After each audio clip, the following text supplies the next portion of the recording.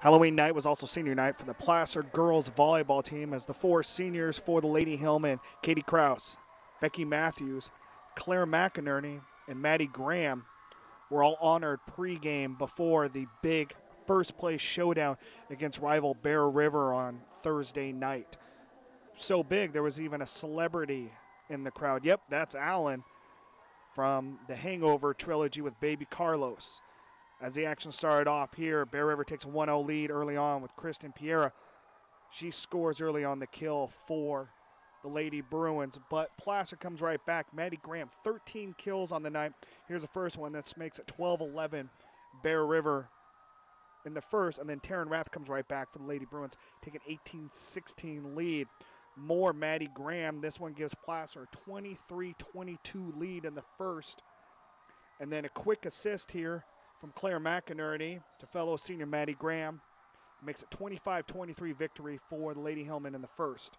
Moving on to the second, Bear River would tie it up at 23-23 coming up. Piera had a great game, led all players with 14 kills on the night. She ties this one up for Bear River. But that was right before junior Raquel Chiarte went on fire. Here she gets the first of 2 kills at the net for Placer as Lady Hillman take the second set, also 25-23, and a commanding 2-0 lead against Bear River. Both teams 7-1 coming into this one. Placer just one set away from securing first place in the PFL with just one match left. That's Amanda Giles. Her hit at the net, a little too strong for Hannah Christensen. And then finally, Chiarte finishes it off for the Lady Hillman. 25-16, a sweep over rival Bear River, puts Placer 8-1, sole possession of first place in the PVL with only a match at Lincoln next Tuesday. Bear River falls to 7-2, tied with Colfax. You know, we were a little anxious about senior night being on such a competitive match, and I think it was for the better. We came out so pumped up. Everybody was so excited to play tonight, and it was honestly like the funnest match I've had in high school. So the crowd was awesome. The atmosphere of the gym was great. It was a really fun game. It's amazing. It's so hard to find words for it.